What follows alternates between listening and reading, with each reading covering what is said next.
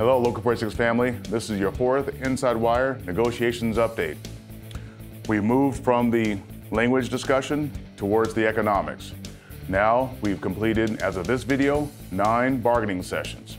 Your small committee is working extremely hard to make sure that we push for all of the priorities that all the members have brought forward. As you saw in the last video, we're getting close towards the end, so it's very important for any of you that wish to participate in the process. We need more rank and file members to be on our list, prepared for any bannering actions, flyers, putting out leaflets, contacting members, and following up with those on the job sites. So please, if you're interested, willing to participate, keep in mind that if you're working, you will be compensated for your time off. This is extremely important. We need the members to step up and to help out with these activities. So please send an email to Business Representative Brian Johnson. His contact information is here on your screen. Please reach out to him as soon as possible because these actions and activities may take place very soon. As we go through this process, the next piece is we need to correct some rumors that are floating out there. Number one, there are some rumors regarding professional negotiators that we've had to facilitate our training. They are part of our small committee and they work with us. Now, our professional negotiators are in support of your small committee and bargaining team. So we do have 2 of our labor attorneys that are working with us in support of the process. The next phase of this process has been our public awareness campaign. Many of you have seen the article from The Stand put out by the State Labor Council. We've also started radio ads. And this leads me to my second rumor correction.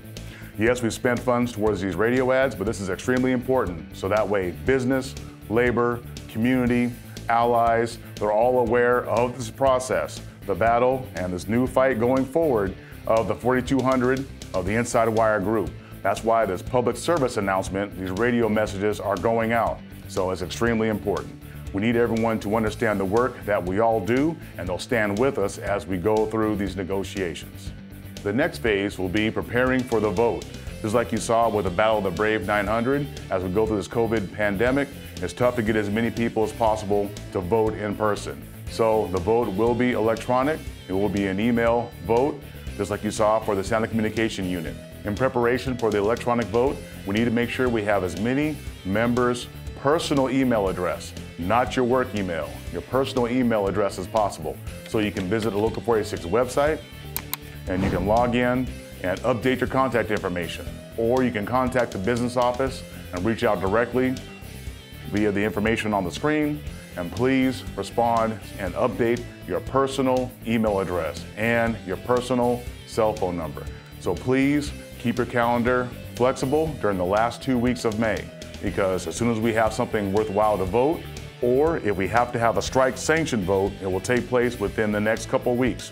So please stay tuned, check the website, check the mobile app, listen to your voicemails when you receive a robodial, and check the website on a regular basis. Keep it in mind, the contract expires on the 31st, Memorial Day weekend, so our goal is to reach an agreement and have the vote the week prior to the holiday. So please be prepared. When the call comes out, we need you to answer and step up, and we need as many people to vote as possible. So stay tuned for the updates. Thank you for your time, stay safe, and we'll see you soon.